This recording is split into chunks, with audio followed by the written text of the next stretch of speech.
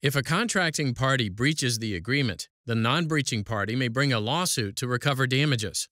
In Lewin versus Levine, the court explained the evidentiary showing that the non-breaching party needs to make to support a damages award. Harley and Laurie Lewin contracted with Harmon Development Corporation for the company to renovate the Lewins' home in Chappaqua, New York. The company's president, Harmon Levine, executed the contract on the company's behalf. After paying the company hundreds of thousands of dollars, the Lewins became dissatisfied with the work and fired the company from the renovation project.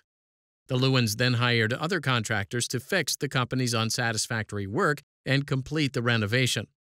The Lewins then brought an action against the company, Levine, and Levine's wife in New York State Court, alleging claims including breach of contract.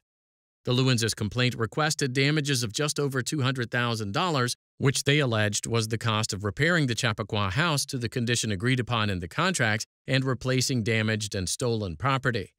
In 2014, the Lewins moved for summary judgment, seeking damages of almost $469,000. The trial court granted the Lewins' motion on the issue of liability, but because the Lewins' motion had requested significantly more in damages, the court scheduled a bench trial on the damages issue. At trial, the Lewins testified that they paid the company a total of $300,500 under the contract.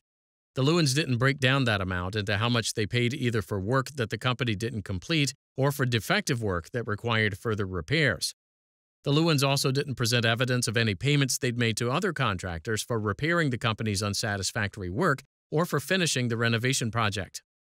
After trial, the court awarded the Lewins the $300,500 that they'd paid under the contract.